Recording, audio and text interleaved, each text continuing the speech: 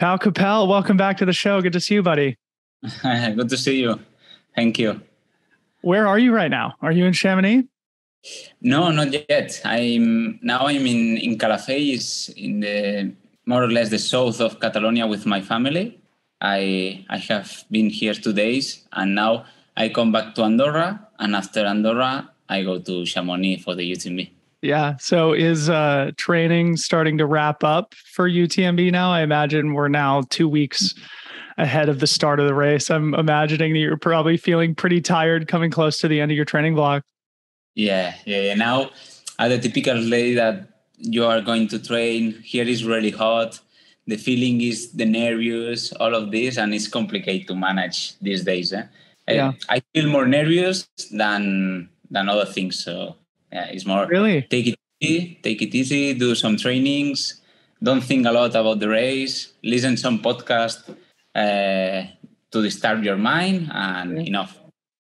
So you're feeling nervous though. Let's talk about that because you don't strike me as the type of athlete that gets nervous. You know, you kind of have this confident swagger to you, you know, and you always have like this great kind of personality of, you know, chasing your dreams and setting big goals. Tell me a little bit about the nervous energy. So when you have a big dream, then you can fail. And that's why the nervous appears. So normally for the races, it's depending the race, but for the Mont Blanc especially, I feel nervous before the race. I don't want to show the nervous because it's an advantage for the other people.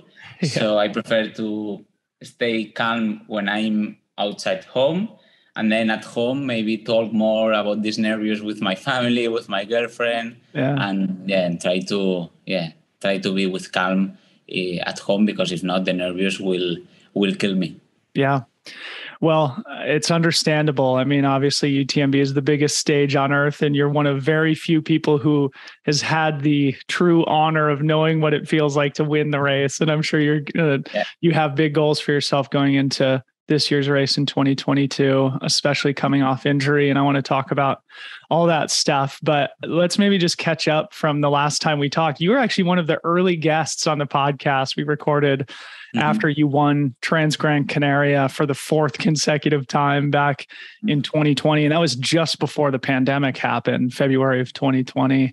And you were only 6 months removed from your victory at UTMB.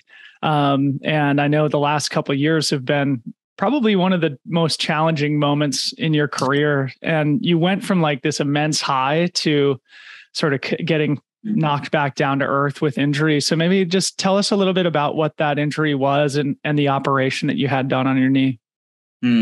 So yeah, it has been a problem for me because I was feeling so good after UTMB and after Trans-Gran Canaria 2020.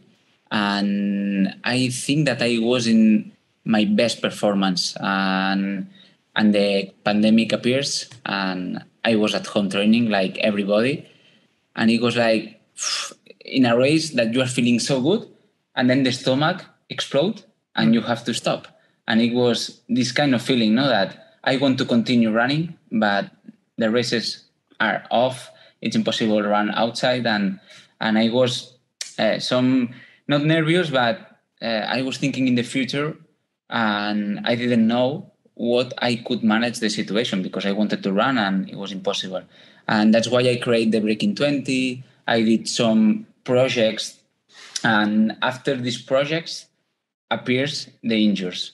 And I think it's because I was training a lot in the treadmill. I didn't train in the mountain too much. Yeah. And then when I wanted to run 100 miles, 180 kilometers in Menorca, and one other project, the body wasn't ready. Yeah. And appears these injuries. And last year, 2021, it was a complicated year for me. It was the worst year for me because I suffer here in my face and stress, and appears, I don't know in English, but some problem here. And it's the fact when you are really stressed, when you have a lot of pressure, when you want to do a lot of things, appears this problem. So it was Then, like almost a pain in your head, like a headache type thing? I don't know if you can see or not. Sorry, that is here. I Yeah. have Okay. one signal here. Oh, okay. Yeah. It was, I had to stop because the Wow. body said, Pau, if you don't stop, this will be worst, will Yeah. be other problems. And this happened after my travel to Kenya. I went to Kenya in January 21. Mm-hmm. I went there to be faster, to learn with the Kenyan athletes. I went there 2 weeks. And when I came back home, my body said, Pau, you did too much in Kenya. And after that appears the injuries. Stress fracture in the coccyx, and then the big injury in my knee, and all the year was like up, down, and it was complicated. It was for my mental health, it was too complicated. Yeah. Well, let's talk about that, because obviously every athlete, especially every high level athlete, at some point hits a year that's just very hard, where one thing after the next seems to fail and you can't seem to build any momentum. And just when you feel like you are, another injury pops up. And like I said, this happened to you at the moment that you were at the highest height of your career and in the sport, right? You sort of, over the course of a few years, built your reputation, built your skill, and sort of got to the highest level, like Pau Capell winning UTMB. Again, very few people have that luxury in their lives. What was it like going from that high to that deep low on sort of like an emotional, psychological level? So I have to explain a little bit more, because after UTMB, my last relation stopped, and it was a plus, no? So I was alone. I was with the pandemic. I was with injuries, and all the things were so bad. And my life changed a little bit. I was really happy with the sponsors, for example. So all of them were with me in this way, and I was with a good support. So I was really happy for that. But then my personal life changed a little bit, and it's really hard. It's really hard to manage, because you know what you have to do. You know what is the plan. You know what you did for win the UTMB. But then I'm human. I'm not a robot. I have feelings. I love. And then when you can't love the people that you want, it's complicated, because then I have to train every day 5 hours, more or less. Yeah. And how I train alone in the mountain with my mind, thinking all the time with the same, why I did this, why not, why I'm suffering this, why I'm feeling these things inside me, and why we have this big problem in the world, no? And how I can manage, how I can create new projects, how I can move the social media, and all of this is like a bottle, no? You have a bottle, and then you start to put some feelings, some bad, bad things, good things, and then one point the bottle, boom, explode, and you explode, and then you stop. It's a good point, and it's a great example of how our personal lives do have a big impact on our physical health, right? And when things aren't feeling good on that personal level, then it's very hard to compete and train at the level that you need to win races at the highest level. So what was the ultimate injury in your knee? Because last time we saw each other was at UTMB last year. And I think you were coming back from surgery at that point. Tell us about what that operation was. And did it have anything to do with, because I recall the last time we spoke, you had surgery when you were transitioning from being a football player to being a trail runner. Were those operations similar, those surgeries? No, when I played football in a soccer, I suffered, I broke my ligament and the menisc. So operation, and then I started run, and my knee was really good. But then I remember last days I told you that I was listening you the podcast with Jack Miller, that he won the Andorra Ultra Trail. So I ran the Andorra Ultra Trail 1 year ago, and in the race I feel a big pain on my knee. And I decided to stop in the kilometer 70 because I couldn't run in Andorra. I couldn't. And after 2 weeks, my knee exploded. So I was training in July of 2021. I was training in my town, and I felt something that it was really bad. And I listened, pop, and broke. Yeah. It was a cartilage in the knee. The knee is like this, and one cartilage is on this way. So here the cartilage exploded, and it was broke. It was broke. So I had to go in the surgery, and they opened. They put out this cartilage, and I had to be more or less 3 months doing recovery. Yeah. And I was in UTMB 2021, but it was my first running were there, but only 20 minutes. And after 1 year is now, and I'm ready for run the race. But yeah, the way has been really, really long. Yeah. Well, I want to hear about the rehab, but going back to our conversation at UTMB last year, you said something that stuck in my head that I think is illustrative of who you are as a person. And you told me that during the pandemic, you had your treadmill set up in your house and you were doing 40 to 50K of running per day on the treadmill during the pandemic. And of course, I'm just shaking my head of just like, man, that's a serious commitment, right? Running 25 to 30 miles a day on your treadmill at home, well, during lockdown.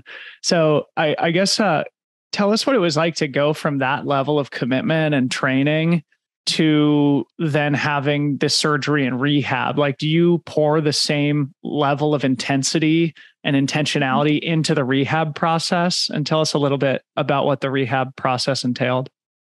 So I'm really lucky because I have a good team with me, because if not, today, maybe I wouldn't run the UTMB because I would be injured again. And they told me, Pau, you have run a lot these years. Maybe now it's time to do a good rehab and be with more calm, maybe run less in the first month, obviously. And then when you will feel good, maybe we don't need to run 300 kilometers per week. Only with 200 kilometers is enough. The other hours you can use the bicycle, and then you will run 10 years more. If not, maybe in 2 years, you will stop because your body will say, Pau, you have done a lot, too much. Yeah. And today I'm training the same hours, more or less the same. Yeah. So 26 hours per week is the medium. But I do more cross training. I was going to ask you about that. So let's talk about that, because just like from observing your Instagram and stuff, you've been putting up a lot of photos of you riding the bike. And it seems like you've started to emphasize that more heavily since the injury. Talk about how you use the bike in your training. So I train 2 times per day. So 1 time per day. Double or nada, right? You always put that on your Instagram story, right? Yeah. Double or nothing. Yes. Double or nothing. That's true. That's why always I'm pushing in the Instagram photos, videos, because the people say, you don't rest. And I say, yeah, I rest, but I don't do anything more during my day. I train every day. So that's why always I'm pushing with these stories. So I train 2 times, double or nothing. And in the morning, normally it's running because I feel more tired when I finish the training. Mm-hmm. And then in the afternoon is cycling, or maybe another time running. But when I ride a bicycle, I do maybe 2 hours, 3 hours. And it's only to maybe some intervals in the training, but not too much. It's more only to ride and enjoy with hours. And it's like, we want to do volume for the ultra trails. Yes, okay. But we can't do it all the volume running. So we use the bicycle to do this volume. Yeah. I think it's something that American runners are slowly learning by observing the great European champions who do such a good job of balancing other endurance sports, ski mountaineering in the winter and a lot of cycling in the summertime. So it sounds like you do mostly just low intensity volume on the bike, but with occasionally you'll throw some intervals in. I'm curious about that. Yeah. So for example, in winter, we use the skimo, the ski mountaineering, and there we use more the height rate. Mm-hmm. So we work more in with volume, but with more intervals. And then in bicycle, normally I only ride and only use the bicycle to move the legs. Yeah. And I do some races. This last weekend I did one race in Andorra of bicycle, but only for enjoy. Yeah? No. Oh, cool. I didn't win. Eh? No. Well, those cyclists better be scared if Pau Capell gets serious about it. But tell me about what it's been like to build your confidence back, because this kind of maybe goes back to what you're saying about being a little bit nervous going into UTMB, but the level of the sport is accelerating and moving at a really rapid pace right now. The athletes are so good, and every race you have to show up ready to perform at your best. I mean, obviously there's some opportunity to use competition, smaller races to help build up towards the bigger races. Mm-hmm. But talk about how you've built your confidence back in your capabilities as an athlete and in your just trust of your own body after injury. It's really difficult to be confident again and to believe in your capacities is so complicated. And I think that I have not the same confidence if I compare with 2019. I was with more confidence than today. Today I'm running with this injury. I think is not recovered 100%. Really? I will have always this injury with me. Maybe here inside, or maybe with feelings. It's depending the day. So sometimes I think, okay, I have to learn how I can run again with this pain, because some days I have this pain, and then it's like if I did one time, I can do it one more time. Mm-hmm. It's always, I think, the same. But then I have some doubts. Obviously, the people is running too fast. The people is training more than ever, and it's really difficult to win. But I have a video that I have not published yet, but I want to publish before the UTMB, that I explain in Spanish why the people think that we can't finish second or third. Uh-huh. The people only think that we have to win. Before the race, they say, but you will win. No, I will not win. Maybe one person win only. I don't know. I'm the winner. Maybe it's Jim Walmsley, Kylian Jornet, Hannes Namper, Paulo Villa. A lot of people will run this race. So how you can imagine that I can win the race? I will run, and then we will see. And if I finish in top 10 with my time, with my planning, I will be really happy. But the people will not understand that we are happy with this. Yeah. This is the one thing that I want to explain to the people. Yeah. Well, let's keep going. Let's talk about this a little bit more, because especially for someone like you who has won the race, the expectation is that you do it again, right? And your first UTMB, you finished 6th. So it's, you've had 2 very good performances, but people remember the first place, right? And so there is an expectation or a pressure on a returning champion, even when you have people like Kylian and Jim in the field. So talk about that a little bit more. Like, just like, is this a way of you trying to take pressure off yourself by explaining that, like, I'm here to run as well as I can. If I win, amazing. But if I finish 5th or 10th or 17th, and I run as well as I can, I'm going to be happy. Yeah. I did some sessions with one psychologist. Maybe, I don't know, 1 month ago, because I was, I don't know, with doubts. I didn't be confident with myself. I was training a lot, but I wasn't happy, because I receive a lot of inputs of people that say, Pau, in UTMB, you will win again, or you will push to Kylian, or you will... No. Or you will do the break in 20. Say, no, I'm human.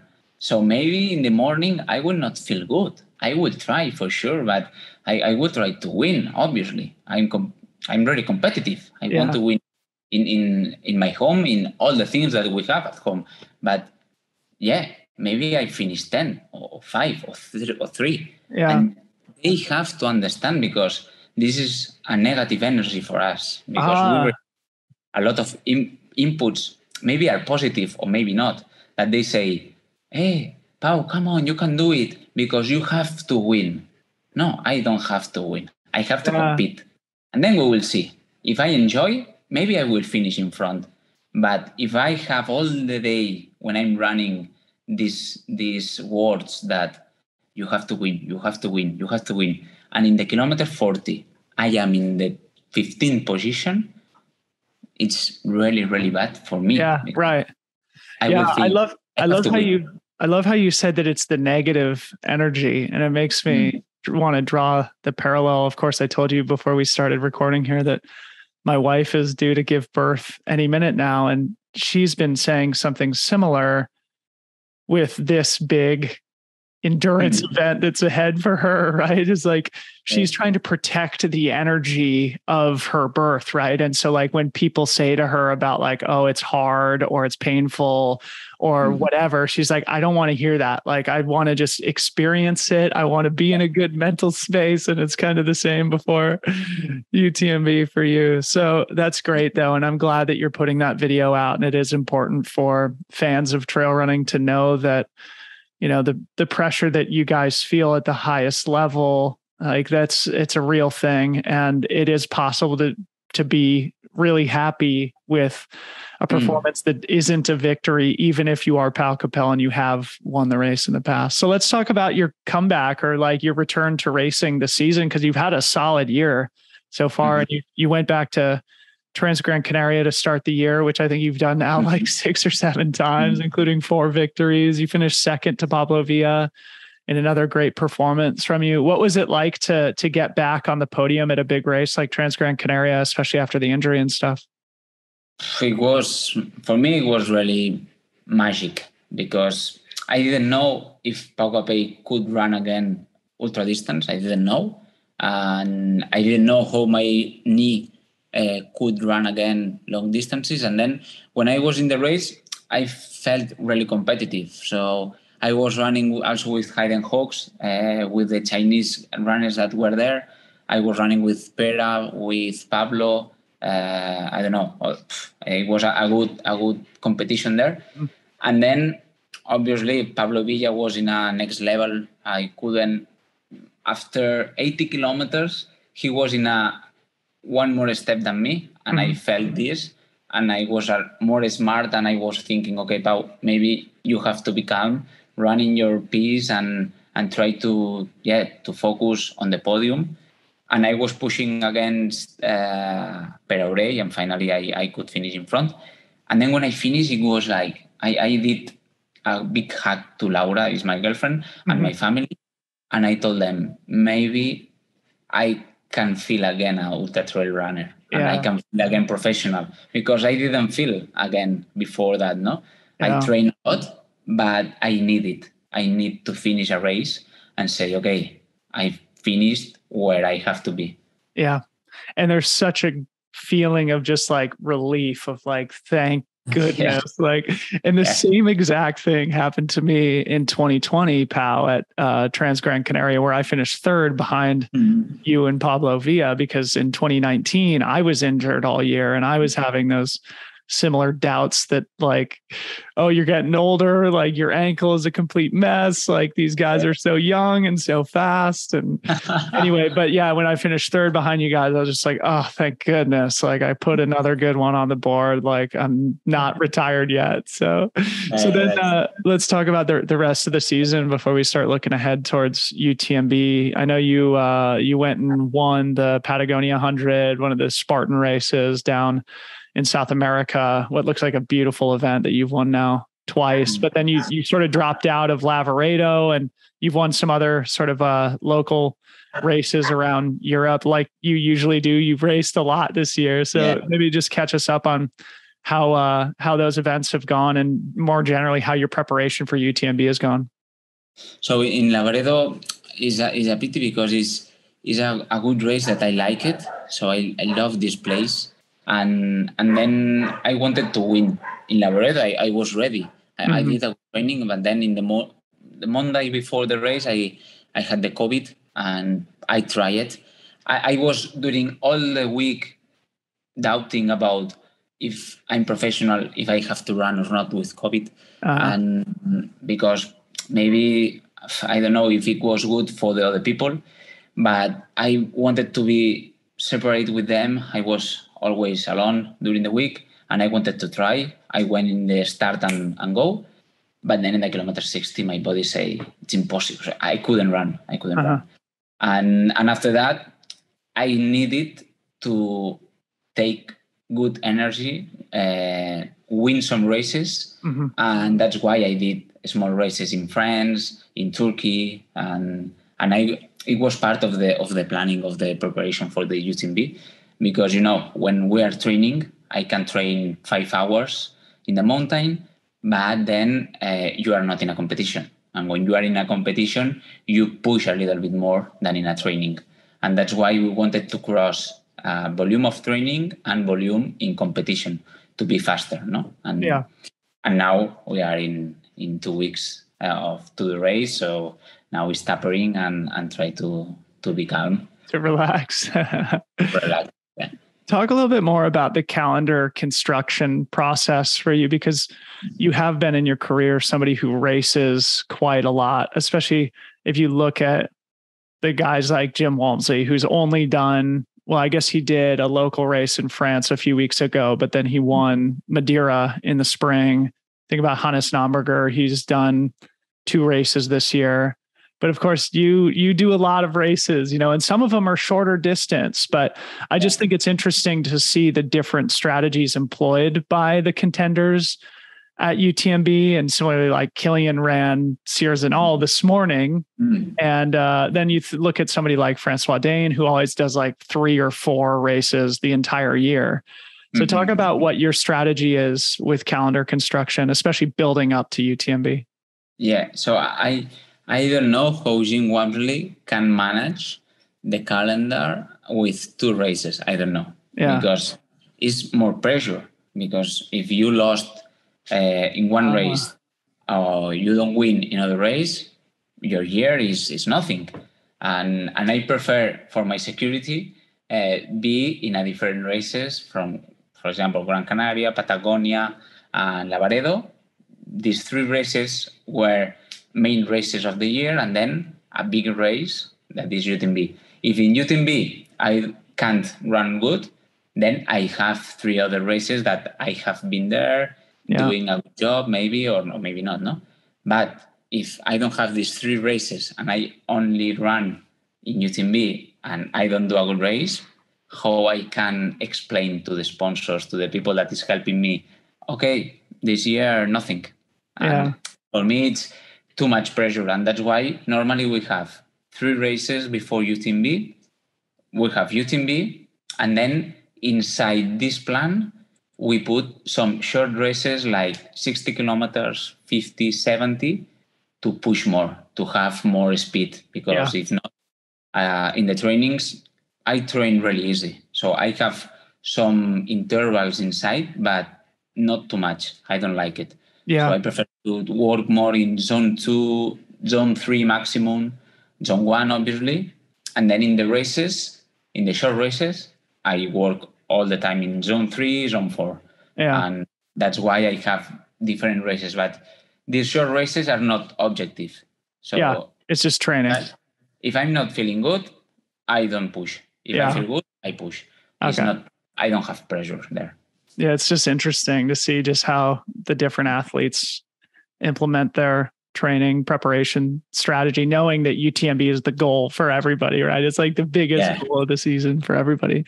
So for those who don't remember, your victory at UTMB in 2019, I mean, it was one of the most impressive races I've ever watched. Like, you just went off the front from the beginning. And a lot of people, of course, were suspecting that eventually you would crack and somebody would catch you from behind. And Xavier also ran a fantastic race, started making up time on you, but then you found a second win and ultimately won by like 45 minutes, a very convincing victory, wire to wire. And I was texting with our mutual friend, Keith Byrne, yesterday, and because he told me a funny story that I want you to relay here on the podcast about that race last year or in 2019. And specifically the stories about the phone calls that you made on the course, because I don't know if a lot of people know this. And it's like one of the coolest like sporting stories I can remember hearing, especially from trail running. Tell the people about the phone calls that you made during the race in 2019. So normally the people use these small phones like this, and you can't see anything in the screen. Yeah. But I don't like it. I prefer to use my iPhone, my normal phone. It's big one. I have the music. I have my Instagram. Sometimes in the races, I do some videos filming me for the Instagram. Then I will not publish because the people will think this guy is crazy. So I prefer to not publish. But in the 2019, before the race, I was thinking, Pau, what you can do. Also, I had my planning of timings, but what you can do during the race for the people that you love. And I thought, okay, maybe if I prepare one call for each marathon, the race is 4 marathons, because 42 plus 4 marathons, UTMB. So the first call I will do to my parents, the second, my girlfriend, the third, my coach, and the fourth, one friend. And these 4 people were the pillars of my life. Yeah. And that's why when I arrived in the kilometer 42, I was using the phone and I called my mother and my father. They were following me, but they were in the hotel because it was in the night. And I called and my mother say, Pau, what is happening?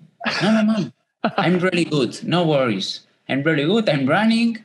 But Pau, what are you doing? No, I'm running. I'm in Bonhomme. I was in Bonhomme more or less. Yeah. The Col de Bonhomme. Yeah. Early in the race. I feel really good. I don't know, the hour, 10, 11, I don't know. Yeah. But I have to do this call. And she told me, what call? I say, nothing, only things that I'm thinking, bye. And I put off. Yeah. And then in the kilometer 84 to my girlfriend, kilometer 120 to my coach. And when I was in Chamonix, before 3 kilometers to the finish, I called my friend and he told me, Pau, did you finish? I was following in the screen and you're running. I say, no, I'm running, but I have to call you. This is the last one. Yeah. I'm going to thank you to be my friend. And I put off, and then I called him again when I finished. Yeah.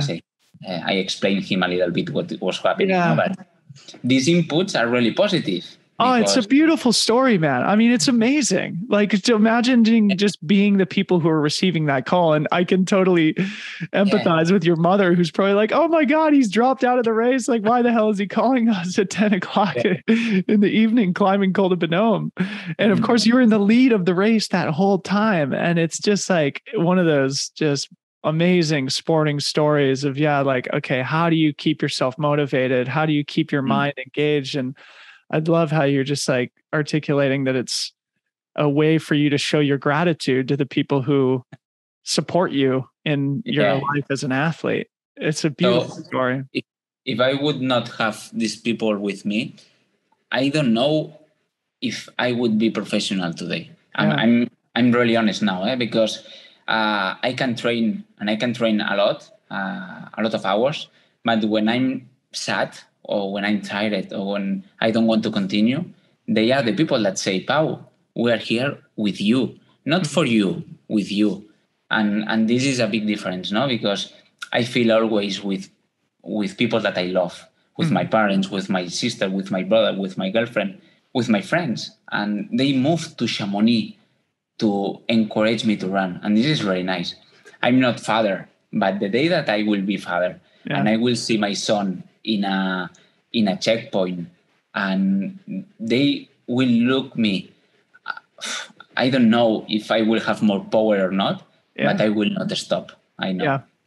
Yeah, I remember after you won, when you were at the finish line in the corral there, and you were, giving a big hug to your dad, and just like the pride that he had. And then also thinking, as you mentioning children last year when Francois won, and his wife and his 3 kids are there, and it's just like, wow, like none of this is possible without them. And I don't know. I just love that story of like you being in the lead at UTMB in 2019, running one of the most memorable 100-mile races that I can recall, and having the energy to make phone calls to the people who are important in your life. It's a beautiful story.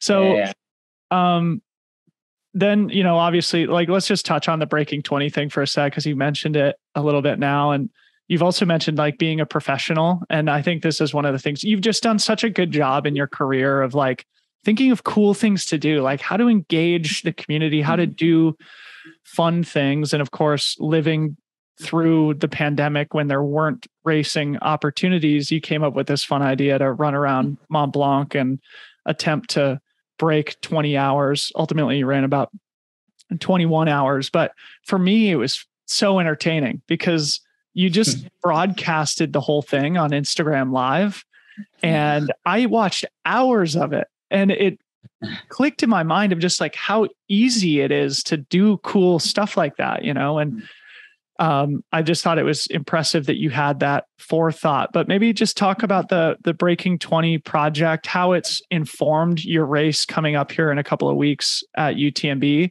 And then also Keith told me that you're going to be doing a film showing during UTMB week. So tell us about all that stuff. So the Breaking 20 appears in a call with my manager, and I was training the first days after the pandemic, and the race was cancelled. And I remember that I called my manager and I say, I want to run because last year I won the race and I want to run again. And he told me, okay, if you want, go there and run. And I say, okay. And we start to create this Breaking 20, because when I finish, sorry for what I'm going to say, but when I finished the race in 2019, in a dinner after the race, I told to my manager, Jordi, I think that I can run faster because during the race, I didn't run in my 100%. Yeah. And I think that we can run in less than 20 hours. And that's why we create the Breaking 20. That's why I went in Kenya to train with the Kenyan athletes, to train with Eliud Kipchoge, to be faster, because I have to be faster. And that's why we say Breaking 20, because Eliud did the Breaking 2 hours. And I explained this project to Eliud, and I said to him, Eliud, I want to use this Breaking, the name. And because if you don't say, Pau, you can use, I will not use it. Yeah. You have to say that I can use it. Out of respect, because he did the Breaking 2 project, yes. Yeah, exactly. Yeah. And he told me, okay, Pau, you can use it because I know that you're normal, you're healthy, blah, blah, blah. So you can use it. And that's why we did the Breaking 20. But when the people ask me, Pau, you will do the Breaking 20 this year, I say no. I'm sorry if North Face wants. I'm sorry if the people think, but I can't say that I'm going to do the Breaking 20. Because if I start the race with this mind about we are going to crash the 20 hours, I will not finish. It's impossible. Yeah. Mm-hmm. So I have to be normal and think about it's impossible to do in Breaking 20. But if the race is good and I feel good, maybe in the last 20 kilometers, we can try it. If we are close. If not, I'm sure that it's really complicated. But it's my dream. Yeah. And I had a dream when I started run. It was win the UTMB. And I did. And now I have one dream. Is try to do the Breaking 20. What's the problem? That maybe Jim Wamsley or Kilian, they can do it. This is my problem. But I'm human. I'm sorry. Sure. I love it, man. Keep the dream alive until you achieve it. I mean, it's one of the reasons why you are a UTMB champion. So tell us about the film, because Keith said that you're going to be doing a little film showing during UTMB week, and I'm sure there's going to be some listeners who are going to want to attend in person, but also maybe tell us when we might be able to see it on the internet. Yeah, this film is more or less how Pau Capell can run in UTMB for the Breaking 20. Mm-hmm. So how I can prepare my body to do it.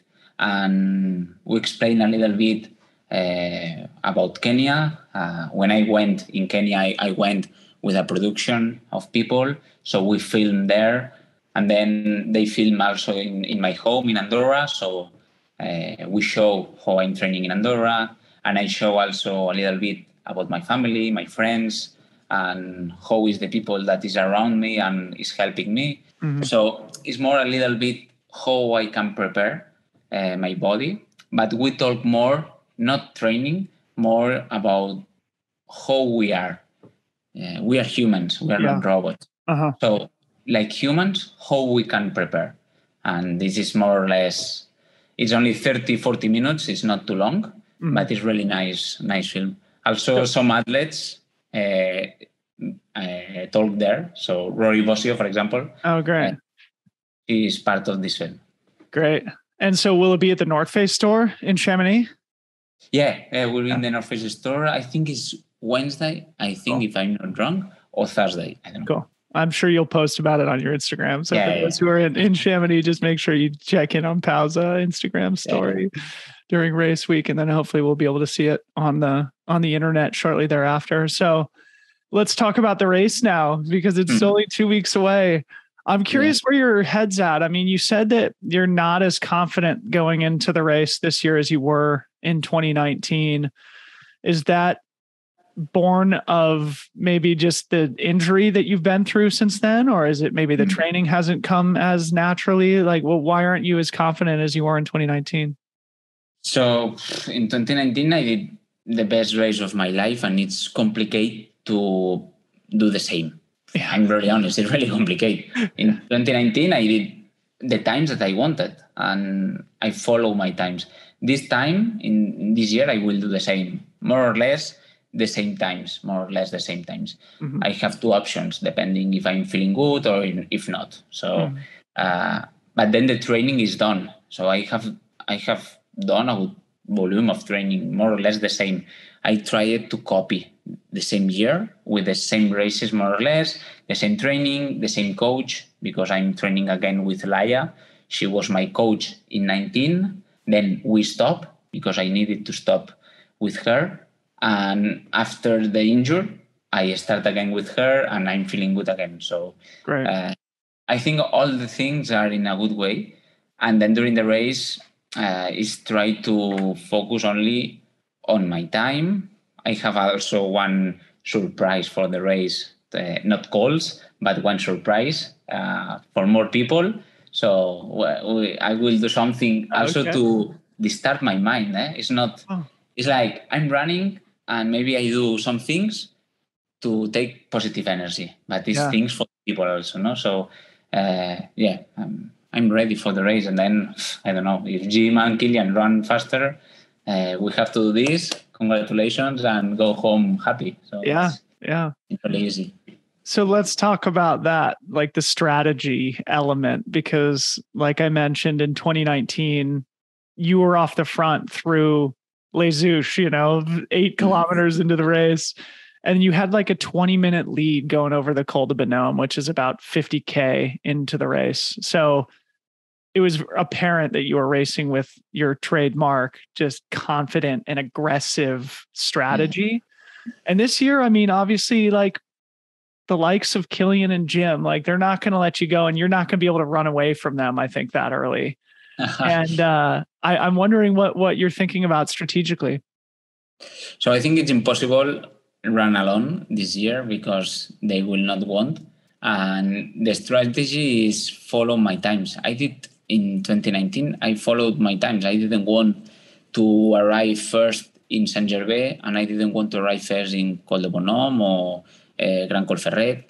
I didn't want. It's only I wanted to arrive there with my times, and this year is the same. I know that if I want to play to play with them in the war that they will play, I can't win.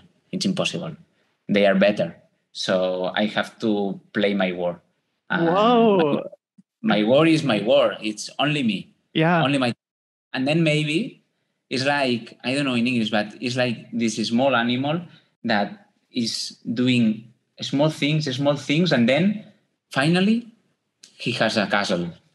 Yeah. And then you can have a big guy that try to do a big castle in one day, and the castle will go down. Yeah. So prefer to be this small animal, do my job in silence, blah, blah, blah, blah, blah, blah, blah, blah, and finally arrive in Chamonix in 20 hours. Yeah.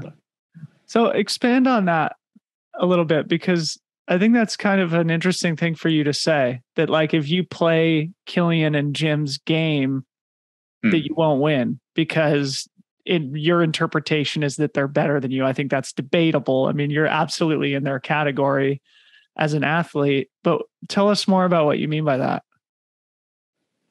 Because I'm normal, Dylan, I don't know. So I train a lot of hours, but I'm not special.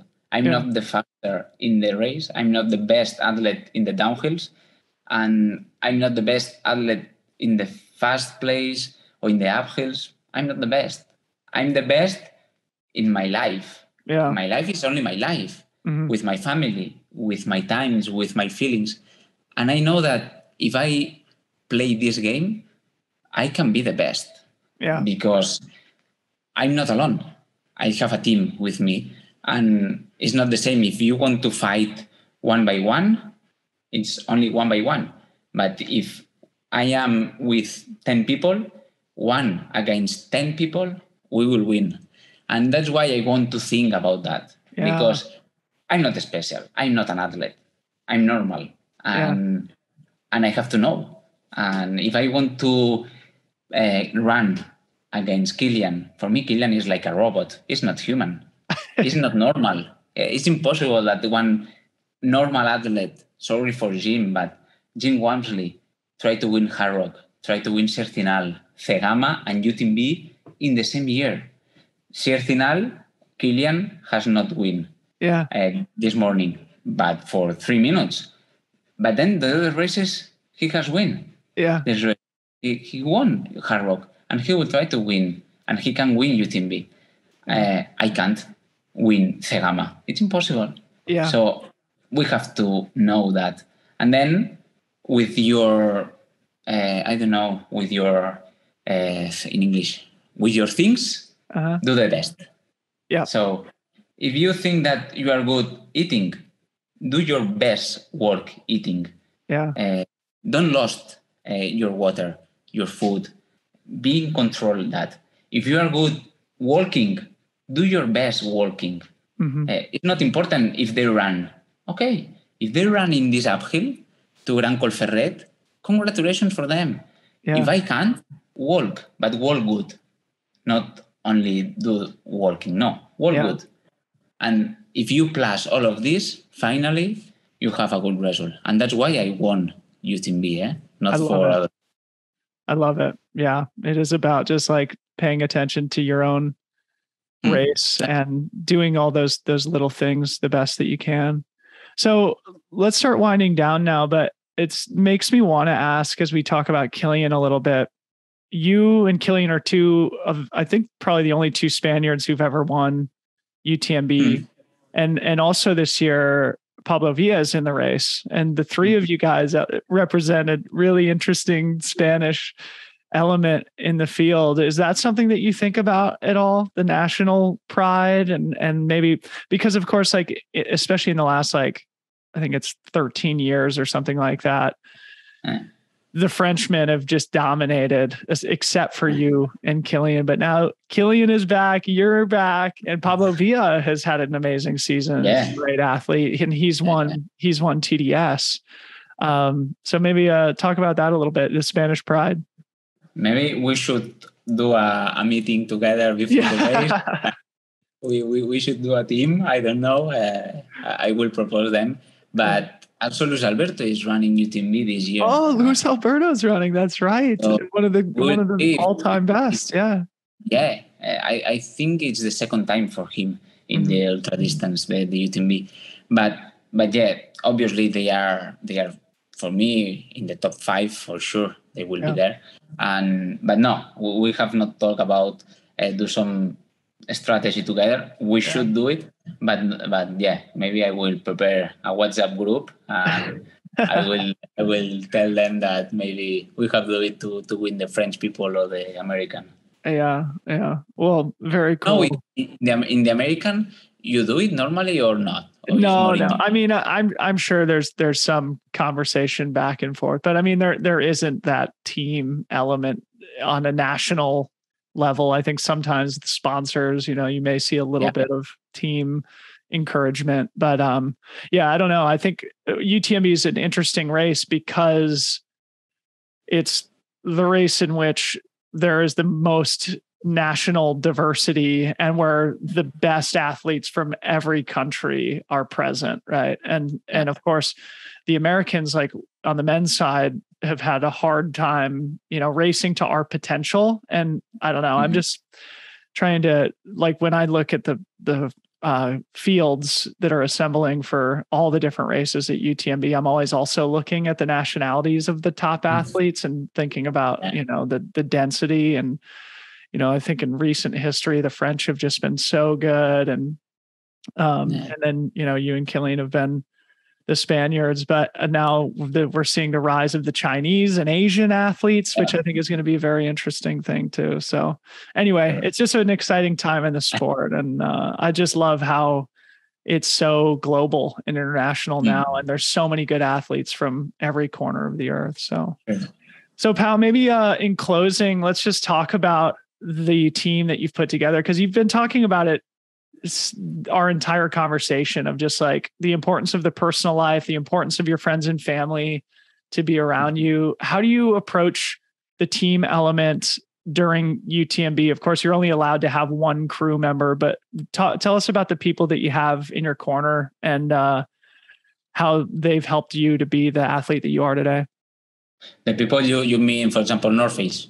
Yeah, like your sponsors or your family, and then also just like who takes care of you during the race, like your crew. So in my crew is my family, obviously, is my, normally in the Ultratrail du Mont Blanc, I rent a house. So for them and for me, North Face, for example, they offered me to be in the same house with the other athletes, but I'm very grateful, but I prefer to be with my family. Yeah. And I rent a house for them, my family, my parents, girlfriend, my brother, my sister. And we are with some friends. Maybe we're 10 in the house. And then my coach, also my physio is there. This is my crew. And then obviously, for example, North Face, for the race, they want to help me during the race, in the checkpoints, in the refreshments. But I have my crew, and for me, it's enough. Otherwise, who does that for you? Is it your girlfriend that crews for you, or? Yeah, it's my girlfriend. She will manage all the points, the checkpoints, and then during the night, she's with my mother, and my father is resting, and then my father in the morning will come. Because my father is older than my mother. So my father is 71 years old. So imagine that 71 be in Courmayeur. Yeah, you don't need to go to Courmayeur, Pops. You just stay home and sleep through it. It's not necessary. And that's why he comes normally in Champeclac, La Folie. He comes there. And my mother, with my girlfriend, with Laura, they will be in all the points following me, and maybe my sister, my brother. Yeah. So for me, it's better if, obviously, I love the people in North Face. And when I'm tired, I want to listen the people in North Face say, "Wow, you can do it, come on." But they are friends, maybe. Yeah, I you mean, know, they help you in other ways, right? You know, they give you the opportunity to be a professional athlete. But I don't know. I just think it's just, again, remembering back to when you won the race and your family being there, and then Francois last year, and then also like Courtney DeWalter and her husband Kevin, like, yeah. and him crewing her and watching that on the live stream. And I don't know, you've just mentioned so many times just like your friends and family and how important they are, and thinking about the phone calls you made in 2019. I don't know. It's a beautiful thing and a special part of the sport when we can include those who are most important to us in these life-changing journeys around these mountains. Well, Pau, dude, it's so fun to catch up, man. I'm so glad to see you back from injury. I know firsthand how hard it is to go through that shit. And it's just good to see you back in top form again and getting ready to line up at the world's most important race at UTMB. So thanks so much for coming on the podcast. Thank you so much, Dylan. And I hope to listen your voice again when I will watch the last kilometers in the UTMB, that I do a lot of times when I'm training in the trade mile, and I put the video of the last kilometers of the UTMB, and you are talking with Keith in the finish line. So I listen a lot of times. So I hope this year repeat, and I hope to listen to you again. Well, good luck, man. Thanks so much.